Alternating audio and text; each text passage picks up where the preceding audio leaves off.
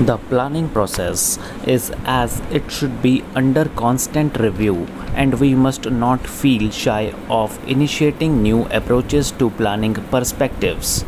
After 50 years of independence, the tangible benefits of planning are yet to reach the millions of our countrymen living in the remote rural areas. The quality of life presently available to the economically weaker and vulnerable sections of our society, among whom are the scheduled castes and scheduled tribes, needs to be improved without delay. The end result of planning should be monitored and evaluated so as to ensure that there is a noticeable shift in emphasis from the urban to the rural areas and from the better off sections of society to those unfortunate brethren who constitute a silent majority. Only then can we take pride that our planning effort has been realistic and worthwhile. Any effort in this direction I have indicated cannot possibly be fruitful unless the administration, which is to implement these socio-economic programs, is in tune with the underlying spirit of this planning exercise and responds with sympathy, understanding, and a sense of urgency to the tasks given to it. Only then will the needs of the common man, particularly of the economically weaker and more vulnerable sections of society in the remote rural areas, come nearer solution.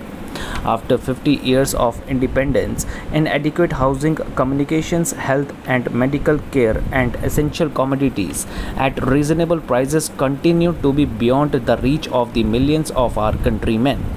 We need to search our hearts to locate immediate and long-term shortfalls in reaching the benefits of planning of the grassroots of our society. Our planners are now engaged in putting a realistic result-oriented rural bias into our plans for socio-economic development.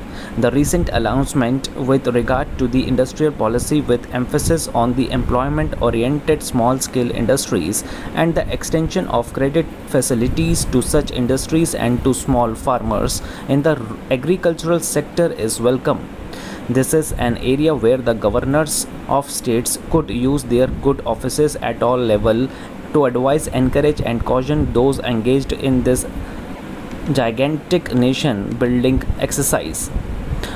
Our youth are the trustees of prosperity and the institutions where we seek to impart to them the values of life and our cultural heritage apart from fitting them out for more mundane duties and responsibilities in later life. Our planners are thinking in terms of providing increased employment opportunities and to tackle the question of both existing unemployment and underemployment in all walks of life. This is an Herculean task. We must therefore at the national level evolve a consensus as to what employment opportunities can be created and what would be the contribution of such an exercise for the national welfare. Only thus can we hope to eliminate the growing discontent in the younger generation who are slowly getting disenchanted with their prospects for the future. I have every hope that we in this country will go in for mass programs of self-employment so that our youth will learn to seek opportunities for gainful self-employment and thus relieve the pressure in traditional occupations like government service, etc. Our resources are not unlimited, and it is necessary for us to implement urgently a program of austerity and economy wherever possible, eliminate wasteful expenditure and thus ensure that the maximum benefit is derived out of every rupee of revenue earned. There are of course traditionally prescribed methods and practices for dealing with these problems, but in all such matters which ultimately tend to become routine and mechanical, example is better than perfect, and there needs to be an awakening of individual conscience if at all we are to achieve the highest standards of moral rectitude and honesty in national life. I have been concerned for some time with our inability to control the price line even in respect of essential commodities, without which life for the common man can become an unbearable burden. Apart from punitive action, it is necessary to enlist the goodwill and cooperation of all sections of society and all those engaged in the production and distribution process to ensure that there is not only the fear of law but also moral restraint, which places an obligation on all those of us who can help to reduce the scarcity of essential commodities and control their prices. I would particularly refer to lavish expenditure and show to extravagance among certain sections of our society, which in the circumstances of today have no place in our way of life.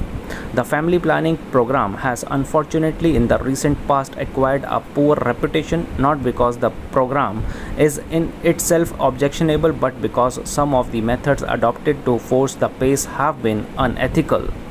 Our population growth is, to say the least, alarming, and try as we may, our resources cannot match this increasing pressure of population unless we consciously recognize individually and severally the need to restrict our population growth, which will destroy us.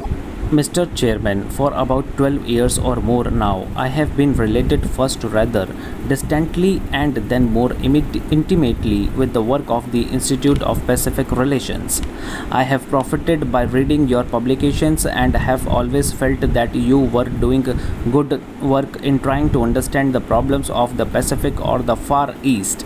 For a long time, I have felt that as times goes on, the problems of the Far East will become more complicated and the center of gravity of the tension prevalent in the world today will shift to the Far East and in particular to Asia. While people readily agree that Asia has to a certain extent become a focal point of world tension, they relegate Asian problems to positions of relative insignificance and tend exclusively the emphasis the importance of European and other world problems. I agree that European problems are and have been very important, but I have felt that in the perspective of things to come, they were wrong in not devoting the requisite attention of the problems of developing Asia. Asia compels attention in many ways. There are a large number of backward countries in need of urgent economic development and others in which acute scarcity of vital commodities prevails. But what is most needed is an understanding that Asia is going through a process of change and that it is in ferment. Some parts of Asia are quiet and relatively peaceful, whereas others are torn by external troubles and disturbances. I am not referring to the external situation so much as to the characteristic inherent in the personality of Asia. I do not claim that this change is peculiar to Asia. Perhaps it is taking place all over the world. In Asia, we have been kept down and are now trying to catch up with others who are ahead of us. We have been engrossed in things of the past and time has passed us by. We have not been able to keep pace with it and so we must run. We cannot afford to talk, but then when we run we also stumble and fall and try to get up again. We realize that speed, especially in an age-old continent like Asia, involves risk and dangers, but we have no choice in the matter. If you seek to understand us, you can do so to a limited extent. Asia is a huge continent and the peoples of Asia are all different from one another as they were reared in different cultures and traditions. In spite of all this, I think it is still true to say that there is such a thing as an Asian sentiment. Perhaps this sentiment is merely the outcome of the past 300 years of European influence in Asia. Personally, I do not believe that any profound difference exists between the Orient and the Occident. Such differences as can be accounted by history, tradition and geography exist even among the Asian countries and in fact even within the same country. Probably the existing differences mainly arose from the fact that certain parts of the world developed their resources and became prosperous while others were completely unaffected by the Industrial Revolution. I think that thinking in terms of the Orient and the Occident sets us on the wrong track. As a rule, the same type of problems leads to the same results everywhere. At the same time, there are certain countries like India and China with pronounced national characteristics where history and tradition exert a profound influence on the course of events.